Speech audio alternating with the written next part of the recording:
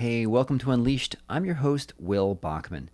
Today, I wanted to share a book recommendation, The Art of Noticing, 131 Ways to Spark Creativity, Find Inspiration, and Discover Joy in the Everyday by Rob Walker. Rob Walker teaches a class at the New York School of Visual Arts in the Product of Design graduate program, and many of the exercises in this book are drawn from that. So it's like you're getting that course, which normally must cost several $1,000s for the cost of the book, and it is well worth it. This is not a book to zip through and be done, but it's rather a guidebook that will reward repeated visits over years.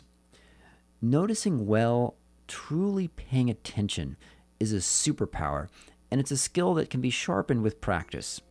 And for a consultant, few skills are more important than being able to notice what others miss.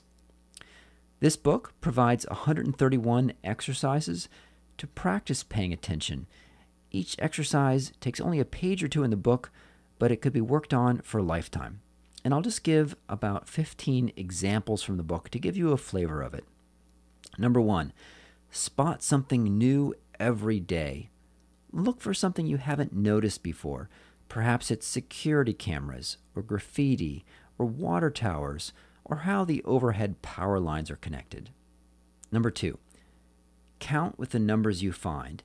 Take photos of numbers and see if you can collect 1 through 100, or if you're really bold, 1 through 1,000.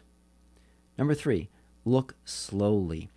The reference here is to Slow Art Day, and you can Google that. It's a movement that encourages us to visit museums and look at 5 works of art for 10 minutes each. I've done this myself. It's a powerful exercise.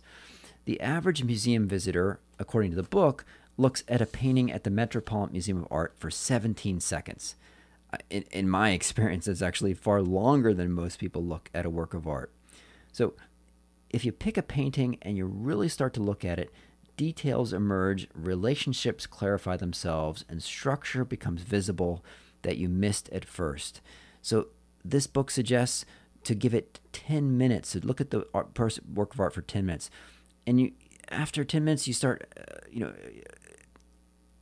insights emerge. Like, how could I have been so blind to miss that? And if you've tried 10 minutes, consider going even longer. Professor Jennifer Roberts makes her art history students look at a single painting for 3 hours. Number 4, in a museum, pay attention to the names of the donors. Ignore the art and check out who donated it. Google their names to see how they made their money. You could also do this on a college campus. So walk around Harvard and see who gave Harvard its money. What did Thayer and Wigglesworth actually do, and Lowell and Adams? Okay, number 5, look like a vandal. Imagine that you were going to do some street art. As you walk around the city, look for places that you would create street art if you were the law-breaking type.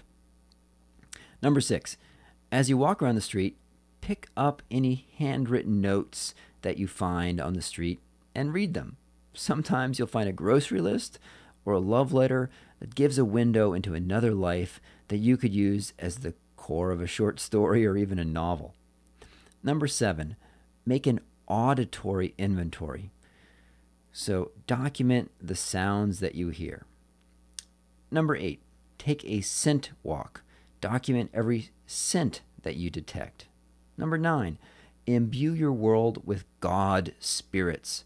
Take an ordinary object and imagine that it is imbued with a God spirit, as the ancients imagined that every tree, brook, and hearth had its spirit. How does your relationship to the post box or the utility pole change when you imagine that it carries a spark of the divine? Number 10, look for ghosts and ruins. What places in your neighborhood might be haunted by ghosts? Number 11, detect imaginary clues. Let's say you're investigating an imaginary crime, and on your walk, on your drive, look for clues to determine who might have done it.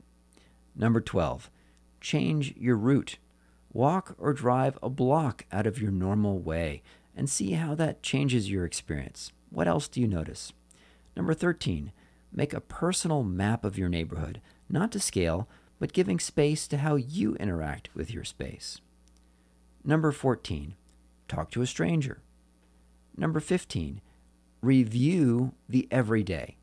Imagine that you're writing a review of everyday sounds as if they were commercial releases on iTunes.